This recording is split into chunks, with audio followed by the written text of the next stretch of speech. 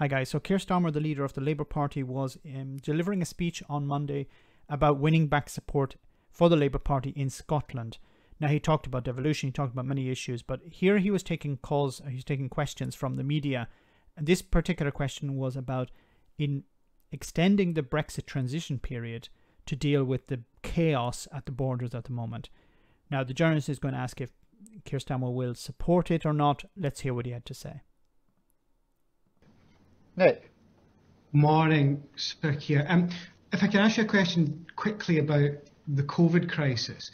Given what you've just said, do you think Parliament should now be recalled, and should the Prime Minister be open to extending the transition period to focus on coronavirus?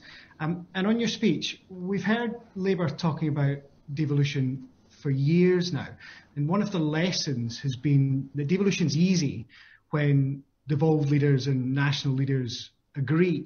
Are you prepared to take decisions which would potentially be difficult for Westminster, which would give devolved leaders the powers to make life uncomfortable for Westminster? And ultimately, if you are, should it not be for the Scottish Parliament to decide on whether there's another independence referendum? Nick, on COVID, I do think there's a case, to look at whether we should recall Parliament. But I think, in a sense, more important than that is that the Prime Minister addresses the nation after the Cobra meeting and does so on a daily basis whilst we go through this crisis, because people need to know what decisions are being made and they need to see the way forward. On the transition, I say to the Prime Minister, get the deal you promised. Get that deal over the line today or tomorrow. Don't delay. People were promised a deal and you must deliver on that deal. Now, he didn't really answer the question. He talked about Boris Johnson getting a deal. He dodged the question in a sense. So the question was, would you support extending the transition period? Would you support a vote in Parliament, perhaps, presented by maybe another party or your party, to force Boris Johnson to extend the transition period? Why did he not say yes, or why did he not say no here?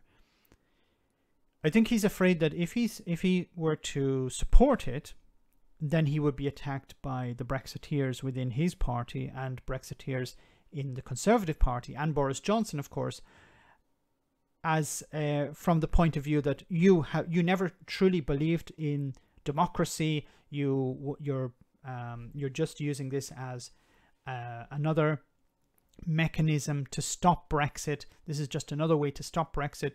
You don't care about the British people. You just care about, scoring political points here. You never truly believed in democracy or all that sort of rubbish.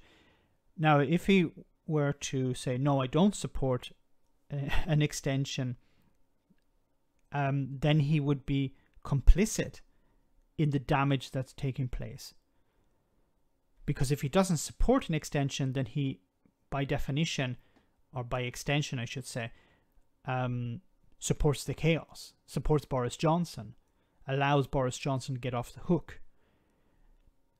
So once again, we're seeing Keir Starmer, being very cool and calculated with his answers. And personally, I think Boris Johnson should ask for an extension. He definitely needs to ask for an extension.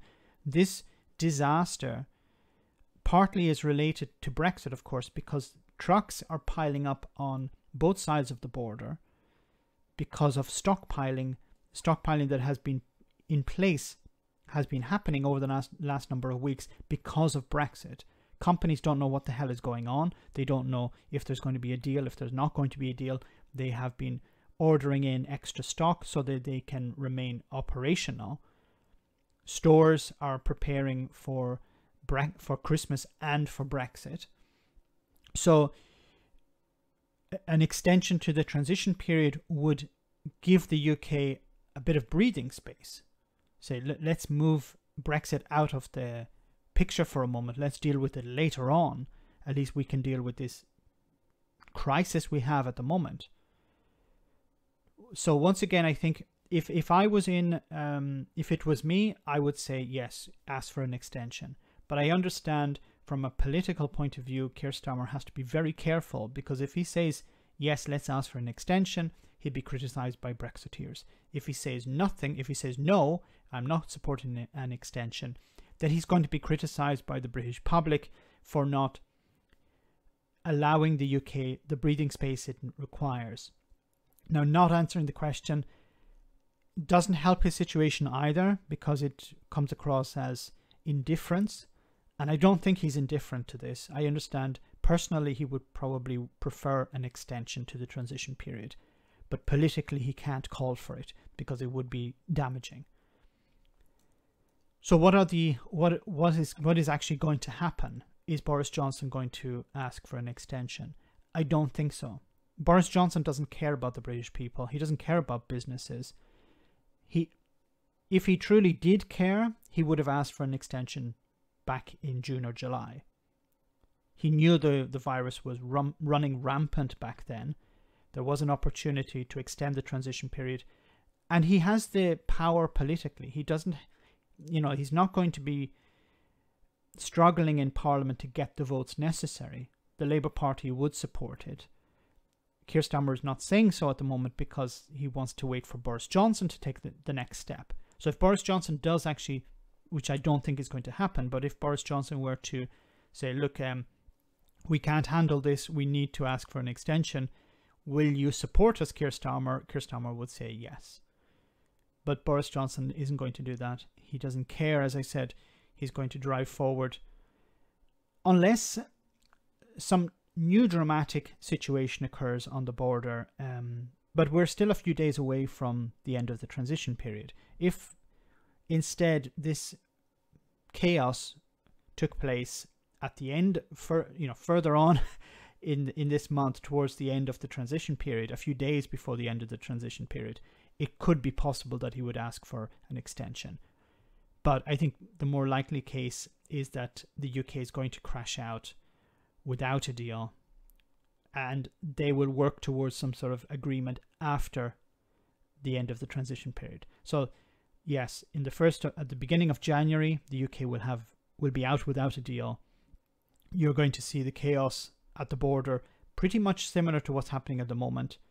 People will be angry, rightly so, but both the EU and the UK will start working towards some sort of agreement after that.